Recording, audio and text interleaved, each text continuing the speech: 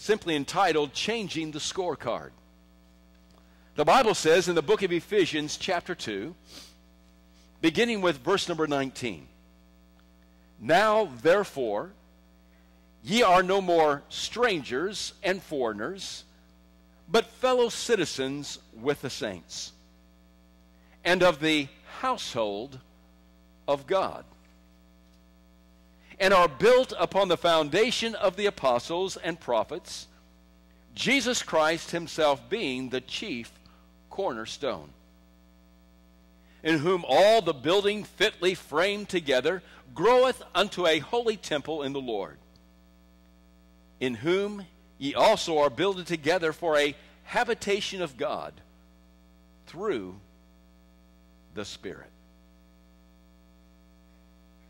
Today in this room we have many different households. There's the Dixon household. There's the Stevens household. There's the Hale household. There's the Turner household. And we could go on and on.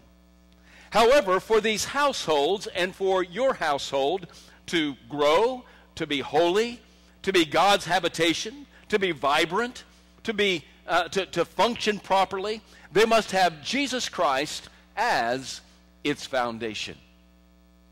Likewise, the New Testament church is referred to as God's household.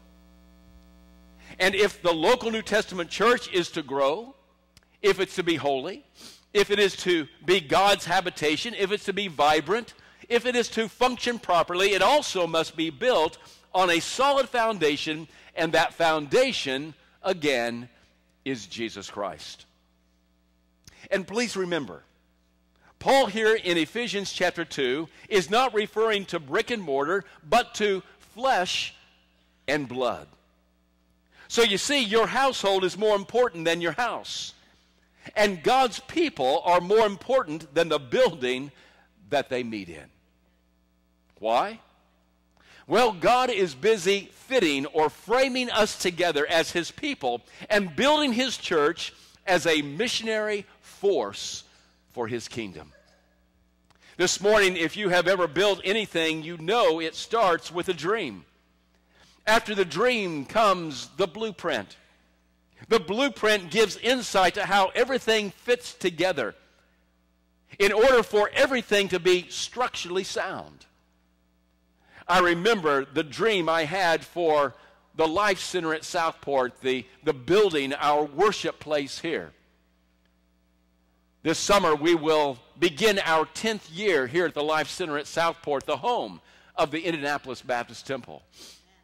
But I remember when we lost our building some 14 years ago, and I remember that I came to the conclusion that possibly we will always worship in rented facilities, and I thought to myself that probably the rest of my life and the rest of my ministry, I will never have a permanent place to call a church home. But in spite of that, I determined within my heart that I was going to just continue on, and I was going to go on, and I was going to try to make the best out of it that we possibly could. And I didn't know who would stick with us and who wouldn't stick with us, but I just knew that we had to get up every day and just keep pressing on and moving on and pushing on, no matter where we met, no matter where we worshiped. And that first 5.5 years after we lost our property 14 years ago, there was only one Sunday in 5.5 years that we didn't have a place to go and worship together. And about half of you met in your small groups, and the rest of you pulled up the covers and went to Bedside Baptist. But that only happened one time. Well, you've been to Bedside Baptist more than once, I know, but that only happened, as far as that 5.5 years, only one time.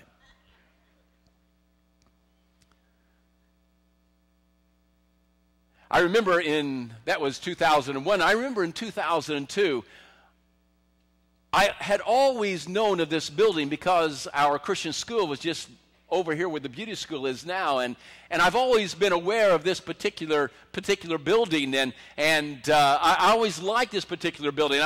When it was a Rackets 4 Sports Center, I was only in it one time, and I was here with a guy, and I played racquetball. And I was only in it one time. But I knew that it had been sitting empty for a number of years, and even though they tried to sell it, and they tried to get rid of it, and they tried to even give it away, no one really would even take it. They offered it to other churches, and no one saw the beauty of it. And in 2002, we contacted me, and there was someone else with me. I can't remember who it was now, but someone else was with me, and we contacted the realtor that had this property, and we walked through it, and I'll tell you, you all remember what it looked like 10 years ago, didn't you? I mean, it was a mess. It was just a mess. I mean, when we started taking down the walls, I mean, there were actually bodies that came out of those walls that had been there, mummified for many, many years. I mean, we had enough tennis balls that came out of those walls. We could have become millionaires if we'd have sold them. This place was horrible. You look at some of the pictures on the wall out in the lobby, and you look at the outside of it, it was horrible. And we've taken video, and I've just never taken the time to put it all together, but I need to do it one of these days and just remind ourselves of how ugly this building really was 10 years ago. But I remember walking through it in 2002, and I remember thinking, this is beautiful. This place could be beautiful. This place could really be nice. This is the place that I want to be. I didn't know if it was where God wanted us to be, but it's where I wanted to be. And I was hoping that where I wanted to be, God wanted to be.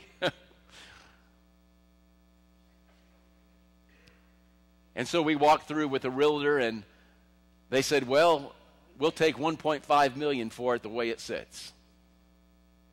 And oh, my heart sunk, because I knew we couldn't come up with $1.5 million. At least I didn't think we could come up with $1.5 million. I didn't have the faith that we could come up with $1.5 million.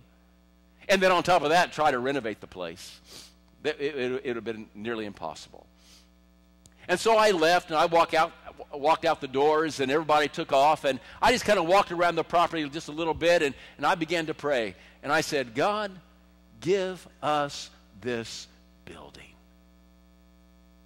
This is where we need to be. My heart's just telling me this is where we need to be. I don't know how you'll do it. I don't know how you could do it. I don't know if you're going to do it. But I'm just asking, give us this building. It's the perfect place. It's the most perfect place on the south side of Indianapolis.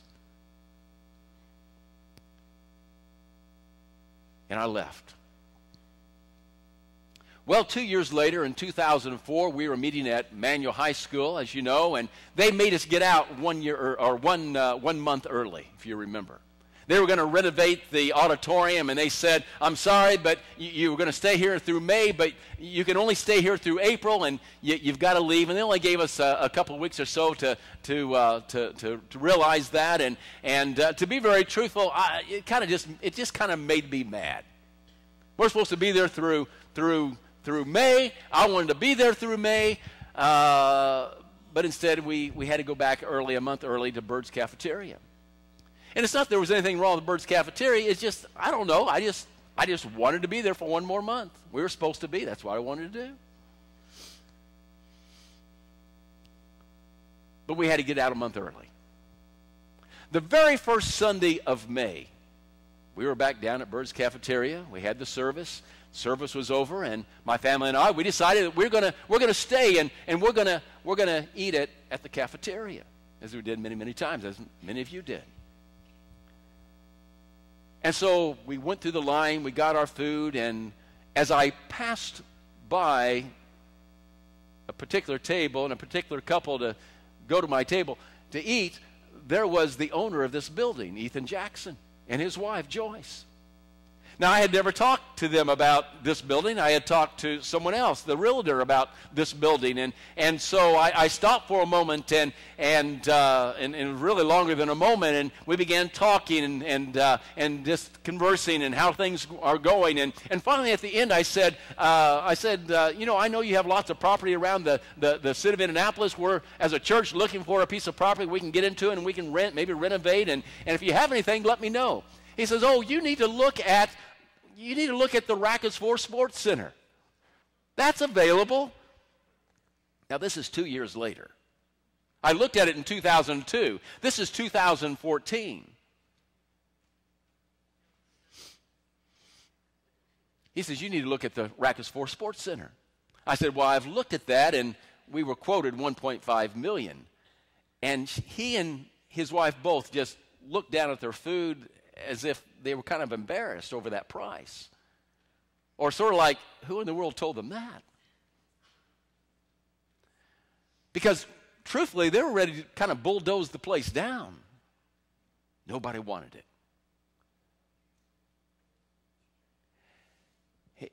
He said, well, why don't you just call me sometime? I said, that's fine. So I said goodbye, and I went over, and I had my dinner, and I wanted to give him a little time, to digest our conversation, and he said to call him, sometime, so I called him the next morning at 9 a.m.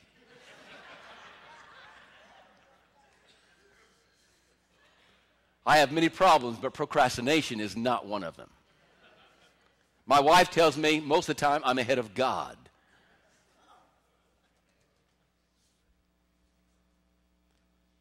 Among other things that she tells me. But we won't go into those. If we had not had gone back to Bird's Cafeteria a month early, perhaps, just perhaps, I would have never run into Mr. Jackson, and just perhaps he would have never said, why don't you call me? And just perhaps I wouldn't have called him at 9 o'clock the next morning, and just perhaps we would not have renovated this property and gotten into it, and just perhaps we wouldn't even be here today. You see, it takes a dream. Then it takes a blueprint. And we hired somebody to make up blueprints, and then we all came in here and did it ourselves and changed all the blueprints. But nevertheless, it started with a dream. And we came in here, and in 12 months, or let me go back. No, it took 15 months just to jump through all the red hoops. And then once that 15 months was over, then it took us 12 months to get in here, and we had our first service, the last Sunday of August of 2006.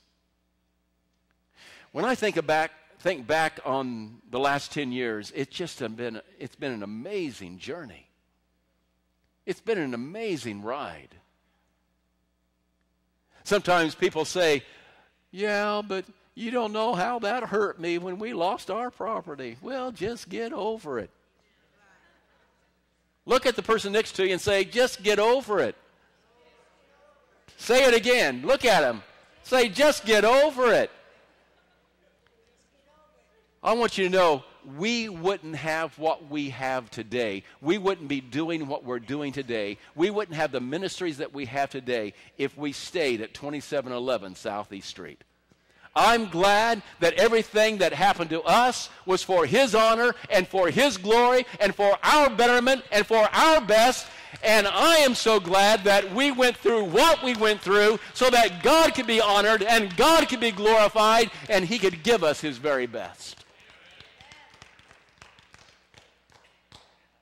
So look at the person next to you. Come on, look at him. You've been wanting to say this, Jack, to Diane for years. We're giving you the opportunity. You've been a coward. You wouldn't say this, but you can say it in church. Say, Diane, just get over it.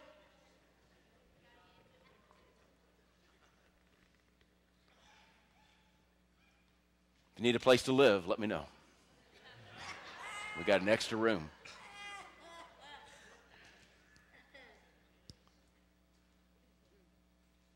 When we build, it starts with a dream. After the dream comes the blueprint. And the blueprint gives insight to how everything fits together in order for everything to be structurally sound. However, more importantly, now that the Life Center is built, is how we build God's people, how we build God's household, how we build God's church, how we build God's assembly. What's more important than even the building is how we build God's spiritual habitation. That's you and that's me. You see, measurements matter, blueprints matter, how we build matters. Now, in the 1970s, the measurements of how a church was doing was determined by bodies and budgets and buildings alone. Pretty much. How many were here in the 70s? Some of us were. As long as we had bodies, we were doing good. As long as we had budgets and we were meeting our budgets, which we hardly ever did, we were doing good. And if we had buildings and they hadn't collapsed around us and we were fixing them up and everything was all right, it was good. I mean, the scorecard years ago was all about bodies and budgets and buildings. And let me say, bodies and budgets and buildings are important. We have bodies here today, and we have budgets, and we have buildings, and all that's good. But I want you to know, in 2015, we need a new scorecard. We need a new measurement. You see, as important and valid as bodies, budgets, and buildings are, we must, in this 21st century, as we begin 2015, change the scorecard or what determines success in the church. So Hebrews chapter 10 tells us why we need a new scorecard. Take your Bibles, please, and open them to Hebrews chapter 10, if you will. And I want us to begin reading in verse number 19, because it tells us why we need a new measurement to build God's household, why we need a new scorecard. You see, Hebrews chapter 10 tells us that bodies are important and budgets are important and buildings are important, but there's some things that are even more important than that. And if we have these three things but don't have the other things, then we're not going to be in this 21st century the household of God that he wants us to be. We're not going to be his spiritual habitation as we ought to be. You see, we can be a body and come to a building and participate in the budgets by giving and not be growing in the Lord. In this 21st century, we need a new scorecard. We need a new measurement of how the body is framed or fit together. And so Hebrews chapter 10, beginning with verse number 19, tells us why we need this new measurement, this new scorecard. It says in verse 19, having therefore, brethren, boldness to enter into the holiest of the blood of Jesus, by a new and living way which he hath consecrated for us, through the veil, that is to say, his flesh, and having a high priest over the house of God. Now that we're saved, he says, let us draw near with a true heart in full assurance of faith. You may be here today, but have you drawn near to him with a heart in full assurance of faith? How's your faith level today? Oh, you're a body and you may be here, but how is your faith level today? It goes on and it says,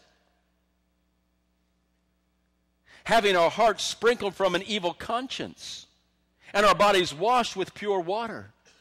You see, that's what we're doing here today. We're here as bodies. We're here as individuals so that we can be washed with the Word of God. So our conscience can be washed with the Word of God. How is our conscience? How are we getting along with God? How are we getting along with each other? How are we getting along with others? With God and man. We can come and as a body and we can sit in church and not really like the person next to us. Or not really like the person across the way. How do we get along with each other?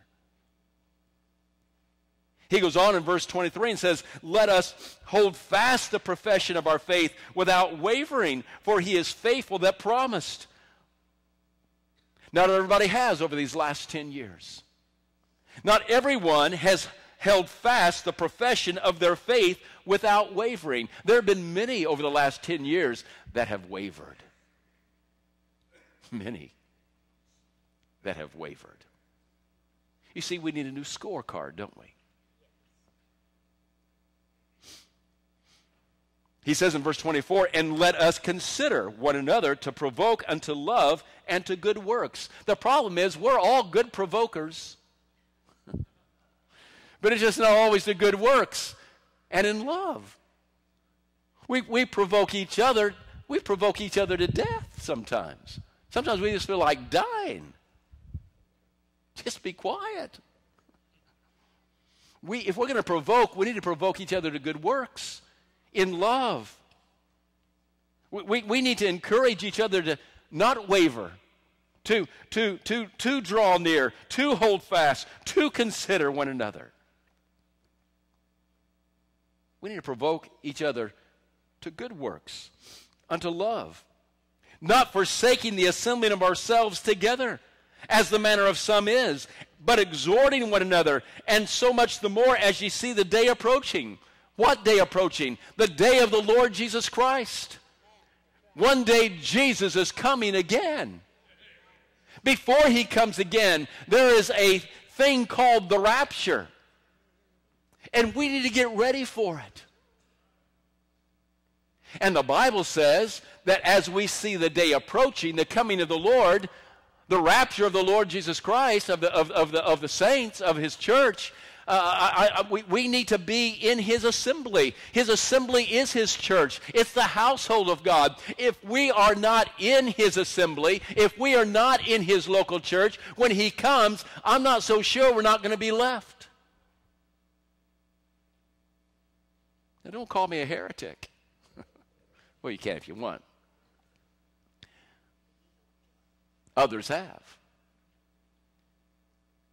But it says, forsake not the assembling of yourselves as you see the day of approaching. Because if we're not in his church when the day approaches and he comes again, I'm not so sure that he's going to take us at that particular time. I'm not so sure there isn't more than one rapture in the Bible. In fact, I can prove there's more than one rapture. Now, what they all mean, that's up to you and me to figure out. But there is more than one rapture in the Bible.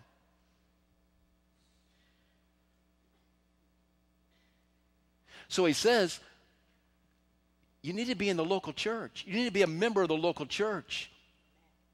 You need to be participating in the local church. Because as you see the day approaching, when he comes, we need to be ready. You see, the local church is important. The local church is important to God. The local church should be important to us. You say, I don't like the local church. I can't help it. Jesus does. He died for it.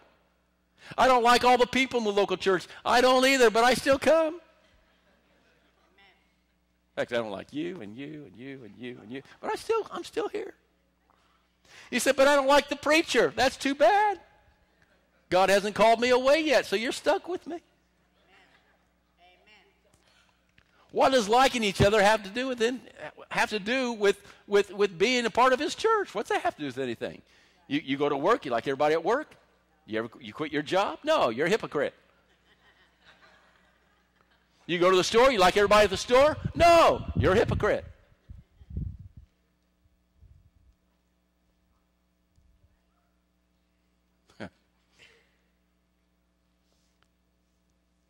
It says, not forsaking the assembling of ourselves together as the manner of some is. Some do. But exhorting one another, and so much the more as ye see the day approaching. You can be saved. Know you're going to heaven. If you're not a part of the Lord's church, don't expect that he's coming back for you. Because he's coming back for his church. He's not coming back for individuals. He's come back for his church. He's only come back for individuals as it relates to us being one in the church. Nowhere in the Bible does it say he's coming back for you. He's coming back for his church. And we have to assemble in his church and be a part of his church so that when he comes back, he's coming for us. I know some of you don't believe that. That's all right. It's true anyway. Whether you believe it or not, just keep assembling just in case I'm right.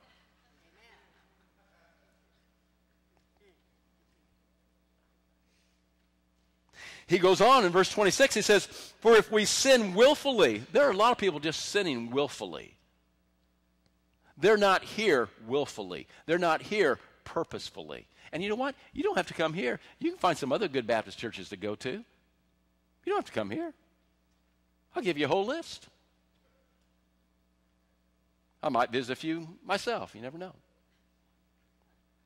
Just a little joke.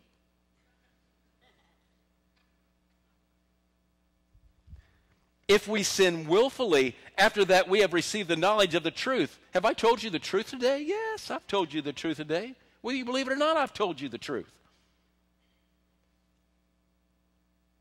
There remaineth no more sacrifice for sins. There remaineth no more sacrifice for sins. He goes on, but a certain fearful looking for of judgment and fiery indignation, which shall devour the adversaries. You know what's going to happen to those that are in the church? They're going to be devoured. They better look for judgment. The fiery indignation of God.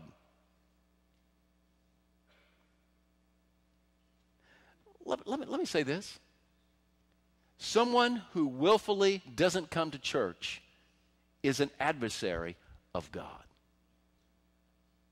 I don't care if it's your kid, your husband, my wife.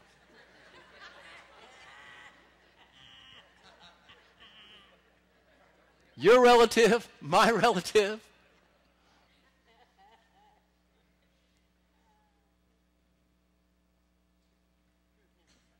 Your kid or my kid, I don't care who it is. The truth is still the truth. The truth is still the truth.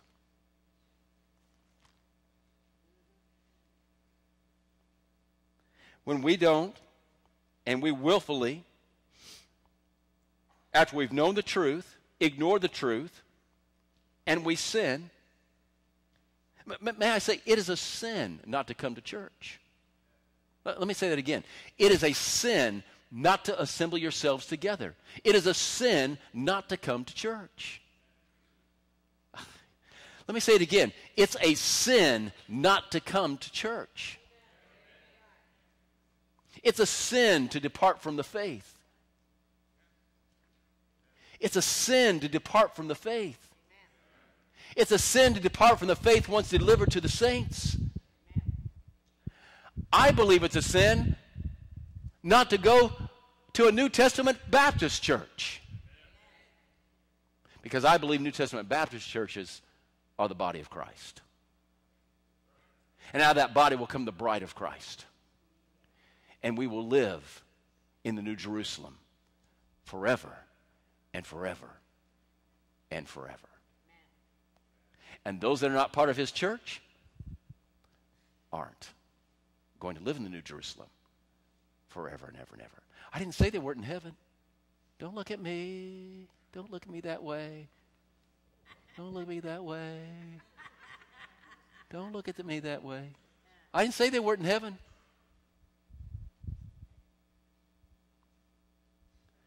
I'm telling you, it's a sin not to be a part of a local church. I believe it's a sin not to be a part of a local New Testament Baptist church. It goes on, verse 28, he that despised Moses' law died without mercy under 2 or 3 witnesses. Of how much sore punishment, suppose ye, shall he be thought worthy, who hath trodden under foot the Son of God, and hath counted the blood of the covenant, wherewith he was sanctified, an unholy thing, and hath done despite unto the Spirit of grace? For we know him that hath said, vengeance belongeth unto me, I will recompense, saith the Lord. And again, the Lord shall judge his people. Verse 31, it is a fearful thing to fall into the hands of a living God. He's not talking to unbelievers here. He is talking to believers. He's talking to Christians that need a new scorecard in their life, a new measurement for spirituality in their life. He's talking to Christians that are not holding to faith. He's talking to Christians that are sinning willfully. He's talking to Christians that are not in the local New Testament church. He's talking to Christians that are not provoking each other to good works and in love. He's talking to Christians that one day will stand at the judgment seat of Christ and receive the vengeance of God because of a life that was not well lived on this earth. That's what he's talking about. You say, oh, it's not important to come to church. It is important to come to church. Well, it's not important. It is important. It is important. If it's not, then let's go back to Bedside Baptist. I didn't want to get up today either. I got up because it's important.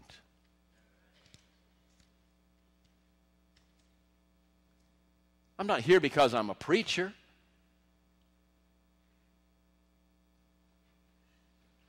I'm a preacher because I'm here.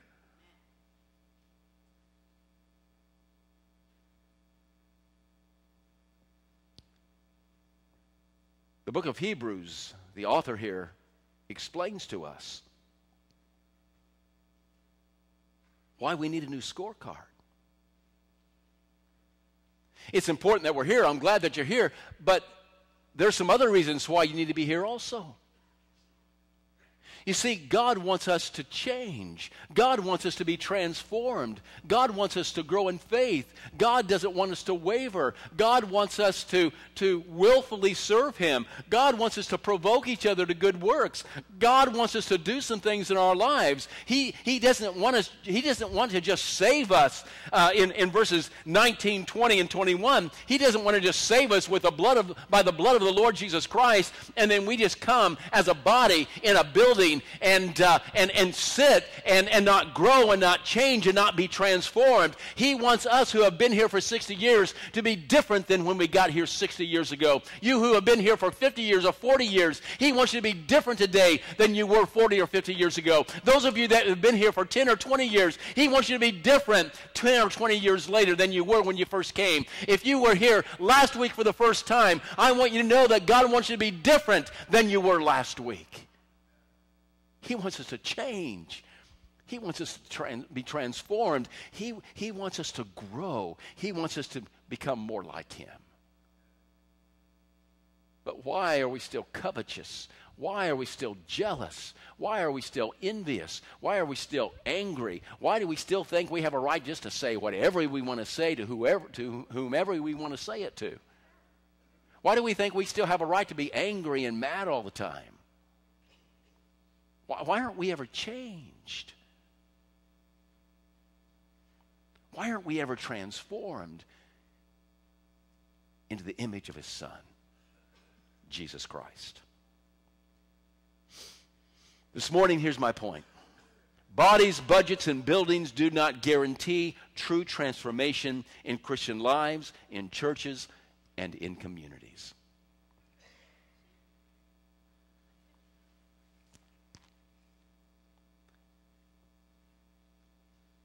I want you to go back to Hebrews, and I want you to see what it says in verse 32. It says, "But call to remembrance the former days in which, after ye were illuminated, ye endured a great fight of afflictions, partly whilst ye were made a gazing stock, both by reproaches and afflictions, and partly ye became companions of them that were so used. For ye had compassion of me in my bonds, and took joyfully the spoiling of your goods, knowing in yourselves that ye have in heaven a better and an enduring substance. Cast not away therefore your confidence, which hath great recompense of reward." God's going to reward you. "For ye have need of patience." Oh, that's what we need. Now, none of us want it, but that's what we need. We need patience. You see, transformation takes patience. Transformation takes time. Change takes time. It doesn't happen overnight. "For ye have need of patience, that after ye have done the will of God," see, all these things, if you want to do the will of God, all these things are the will of God. We need to do the will of God. We need to be people doing the will of God. "Ye might receive the promise. For yet a little while, and he that shall come will come, and will not tarry. Now the just shall live by faith. But if any man draw back, if we draw back, if we fall away, my soul shall have no pleasure in him. Look at verse 39. But we are not of them who draw back unto perdition. Say amen. We are not of them that draw back to perdition, but of them that believe to the saving of the soul. You see, there's a difference in your spirit being saved and your soul being saved. And there's a difference in your spirit being saved and your soul being saved, and one day your body being saved. There's a difference. Because our spirits are saved, we get to go to heaven. Period. Our souls will be determined if they're saved or not at the judgment seat of Christ, which will determine if we rule and reign with him. And one day in the resurrection, and some of us will have better resurrections than others because of rewards will be better than others. And one of these days in the resurrection, when we all rise, our bodies will be saved. Our bodies will be glorified. That's justification, that's sanctification, and that's glorification. I'm going to keep saying it until we get it. Justification is our spirit being saved. Sanctification is our soul being saved, our inner man, our minds, our hearts, our feelings, our imaginations. The real us. And glorification is our body being saved. That's the whole process of redemption. You see, redemption is just not getting saved and going to heaven. There's a whole process of redemption. Body, soul, and spirit. You see, the author of Hebrews here is not talking to lost people. He's talking to saved people. And he says in verse 39, but we are not of them who draw back unto perdition. Do you know what the word perdition means? It means ruin. If we don't do these things, we're going to suffer ruin. You can have a big car and still suffer ruin. You can have a nice house and still suffer ruin. You can have a big bank account and still suffer ruin. You can be on top of the world, and if you don't do God's will, we're going to suffer ruin in this life or in the life to come, but we're going to suffer ruin. That's why the things of this life can't even compare to the things in glory that is to come. So we stay faithful, because it is a fearful thing to fall into the hands of a living God for Christians. So we're not of them that draw back into ruin. I don't want to be ruined. I don't want to live all throughout eternity with my ruin, because whatever rewards I get is all I'm going to get. But of them that believe to the saving of the soul. This morning we need a new scorecard. We need a new measurement. And we need to ask ourselves this question this morning. How am I doing? How am I doing? Just ask yourself. How am I doing?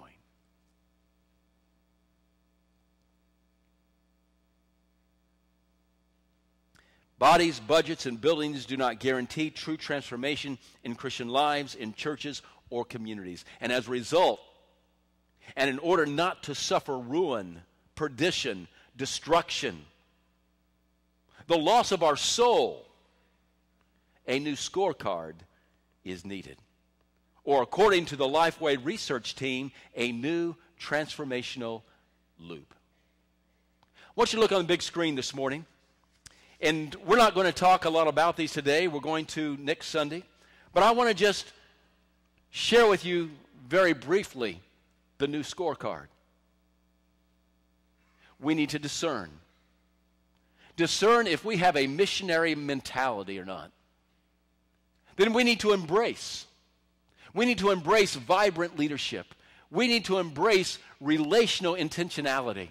We need to embrace prayerful dependence. And then we need to swing around and we need to engage. We need to engage in worship. We need to engage in community. We need to engage in mission. Today, as I close, when we allow these three categories with the 7 elements to permeate our lives, when we discern, embrace, and engage these principles, transformation, true change in your life and my life will occur. We need a new scorecard. And what is that new scorecard? People living like Christ. We can come here every Sunday morning and sit and not live like Christ when we leave. People living like Christ. What is the new scorecard? Churches acting like the body of Christ. What is the new scorecard? Communities impacted by the kingdom of God. And our city and our community will never be impacted until our church changes, and our churches will never change, and our church will never change until we change. Some of you this morning don't want to change. You just like yourself the way you are. Well, that's good because nobody else does. You need to change. I need to change. Our old sour attitudes need to change. We look like old sourpusses sometimes. We just need to change. We need to change. We need to be transformed. You see, this will be the new scorecard.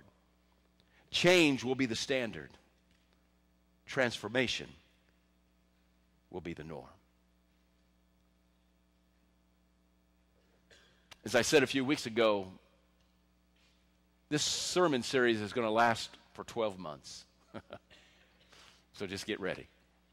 I'm not going to give you everything in one setting, everything in one Sunday. Next Sunday, we're going to tear apart this new transformational loop, piece by piece, principle by principle. And then we're going to expand upon it over the next 7 or 8 months. There are going to be little series within the series because we need change. We need transformation. And when Christians change, the church will change. And when the church changes, the community will change. And we'll get up and we'll begin doing what we're supposed to be doing. And we'll affect change in this world in which we live. As I said last week, the church needs to stop underachieving in this world. The Church of the Lord Jesus Christ is one of the most underachieving institutions in the world today. And we need to stop underachieving in our own personal lives, in our families, in our marriages, at work, in our homes, in our world, in our community. We need to stop underachieving. And we need to start achieving what Christ has changed us and transformed us to do and to accomplish. If we don't, we'll suffer perdition. If we don't, we'll suffer ruin. If we don't, we'll suffer loss. Not only as individuals, but as a church.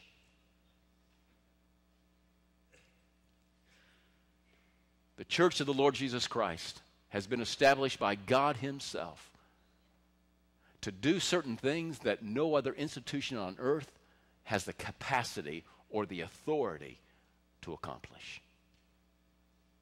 And you and I, we must get a new scorecard, a new measurement for how we are doing. It's more than bodies, budgets, and buildings. When we get here, how are we really doing? Are we doing the will of God? Do we understand the will of God? Are we achieving and accomplishing what Christ would have us to achieve and have us to accomplish? This is why we're going to Mexico in July. This is why we're trying to raise money to build a new auditorium, a new church in the inner city. This is why we need a second floor in our Sunday school. This is why that we're trying to accomplish the goals that we're trying to accomplish this year. That's why we've started Mercy House. That's why we're providing transitional living. We're trying to help people. We're trying to change communities. That's why I'm on the board for the Fuller Center for Housing. We're going to build 3 more houses this year, just trying to do something different in our community.